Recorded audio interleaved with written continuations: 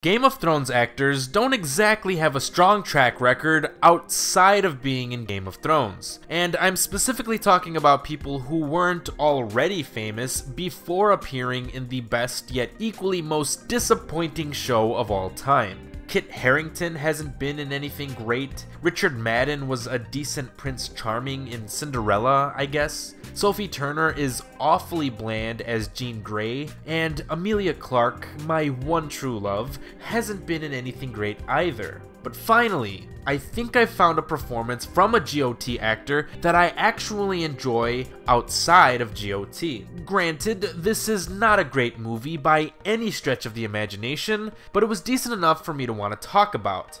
So let's. Maisie Williams plays Skye, a teenage girl with a terminal illness.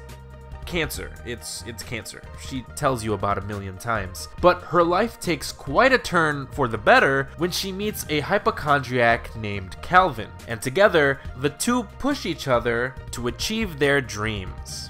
Now, why exactly am I reviewing a romantic drama that came out in February when I clearly wasn't the target audience to begin with?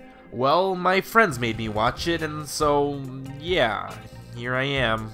Maybe now you'll think twice before making me watch a movie. But all kidding aside, despite how cliched this film may be, I was actually surprised to see how heartwarming and downright cute certain moments were. I'd be lying if I said specific scenes did not tug on my heartstrings. And that was quite refreshing, considering everything else about Then Came You is reminiscent to that of a generic Hallmark movie. And I think the film transcends its more generic subject matter thanks to the performances of its two main leads, Maisie Williams and Asa Butterfield.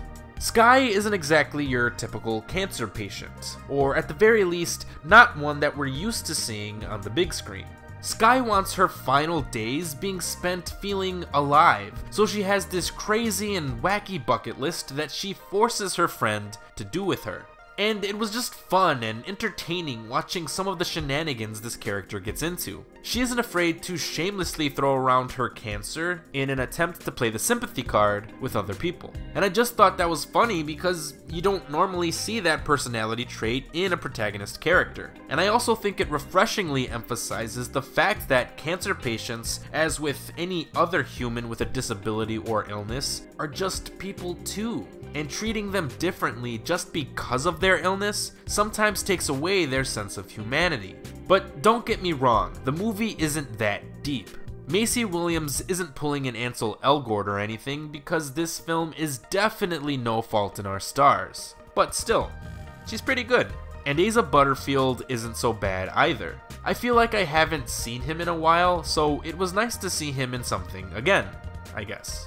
He plays a timid and shy character who also happens to suffer from hypochondria for some reason, but he serves as a nice contrast to Skye's more outgoing personality. I bought the chemistry between the two actors and could see how two individuals like these two characters could have a blossoming, albeit platonic, relationship together. Also, just with how Butterfield acts in general, I still think he would have made a good Spider-Man. But I am thankful that Tom Holland fixed things up with Disney before Sony decided to reboot the damn franchise again. But anyway, David Koechner is in this movie for no real reason because he doesn't play any sort of comedic relief, and his dramatic chops aren't that great. And Ken Jeong's comedic character isn't all that funny either, so that's a bummer. I mean, the rest of the cast is rather forgettable anyway. It's pretty hard to keep making bland and generic jokes when people casted in this movie are literally from the CW. But with all of that being said, Then Came You is actually a pretty sweet and adorable little film. It has its cute moments, most of which are far more memorable than anything you'll see on the Hallmark Channel. For every awkward and cliched scene, like that of Asa Butterfield dancing around for no reason, there's an equally heartwarming and touching scene involving Skye's more vulnerable side. So, if you're a guy and your girlfriend wants to put on a romantic drama while watching Netflix, Then Came You isn't that bad of an option. You might actually enjoy some of it, because I would probably give the movie 3 out of 5 stars. Thanks for watching.